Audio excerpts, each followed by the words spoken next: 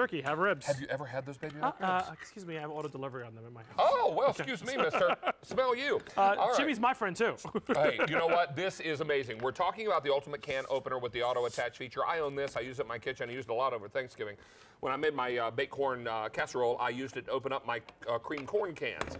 This is K18779. We're talking about $18.25 for a gadget that does 5 different jobs. 5 in 1, the ultimate can opener. Remember, the reason why this was all invented, I know you're looking at me going, come on, a can opener, how can that be a great gift? How can that be exciting?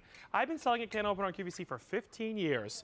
It was one of my first products, and the reason is, it is the best can opener. I'm not kidding you. Like, the bottom line is we had one choice beforehand, okay? It was this can opener. It was the only kind of can opener there was. This blade is actually a blade that goes into the can, cuts the can from the top, creates microscopic shavings of metal in the can that falls into your food that you ingest.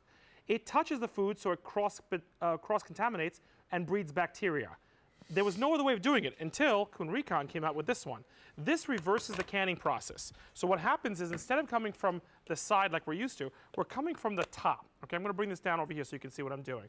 So basically what you're going to do is put the can on the counter from up top and you just twist. It actually auto-attaches, and how you know so is that it picks up here.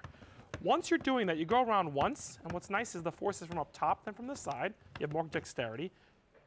If it's easier, you just flip it back to let it go. Now, this can of, what do we have here? We have sliced carrots in a liquid. Not a drop of it is anywhere here. There's also no blades here, if you notice, David. Okay, so I've just opened that can. We're going to use the little bird beak right there to show you. Now, you don't have to use the bird beak, but to show you that I did open the can. In fact, not only that, no sharp edges, no sharp edges. And this can go right into the garbage can. I forgot the garbage can, sorry. Oh, well. So we'll make pretend I'm dropping into the garbage can. There we go, done. Oh, look at that. We're done. Voila! We're done. My I was fault, looking around to sorry. see if there was another garbage can around the side, but there's not. I forgot, sorry. Oh, Tara has a bowl.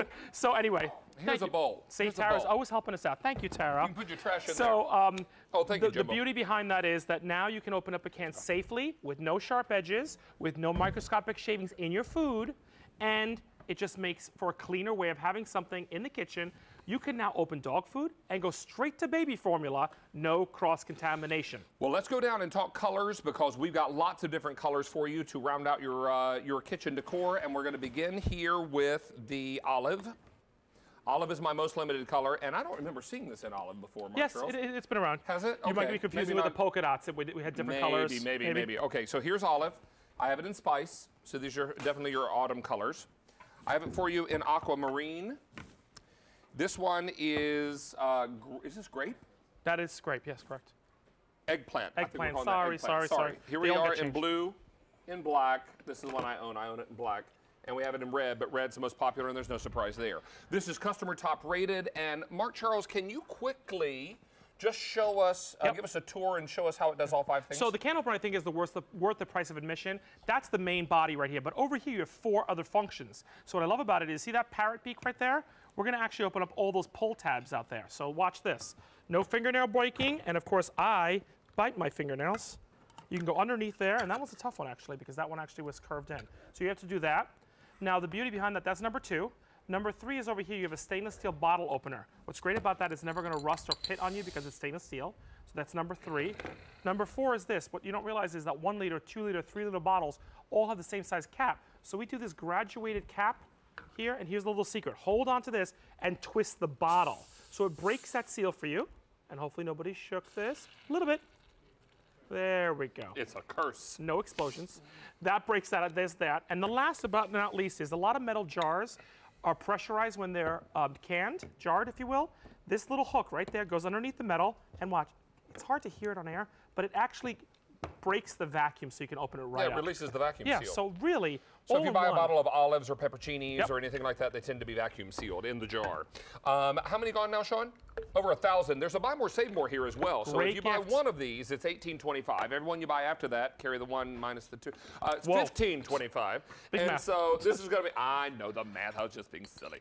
All right, so $15.25 is what you'll pay for everyone after the first one. And remember, if we ship them all to the same address, you'll get another discount on your shipping and handling when you order more than one of the same item number, and we ship it all to that same address. And I can't emphasize enough, David. You think, well, what a weird gift to give. I promise you, they've never opened up a can like this before. We've only had that this is a choice, now that this has come around for the last 15 years, it's just a better way of doing something we all need to do. So why not do it better with a lot more flair and have 5 tools in one, so you don't have to grab a separate tool. You just grab the 5 in one, and it's all ready to go. So here's another different can. Doesn't matter the size. You can do those small little tomato pastes or those big warehouse cans. Again, no microscopic shavings, no cross bacteria, no cross contamination, no sharp edges. I had pineapple in my sweet potatoes at Thanksgiving. You did, and look, I love drop pineapple right in my into sweet the garbage. potatoes. That's actually a great idea. I actually put pineapple in my stuffing. This year. Also nice. I made a cornbread sausage sage stuffing this year. And the leftovers are where exactly? In my tummy. In my tummy. See?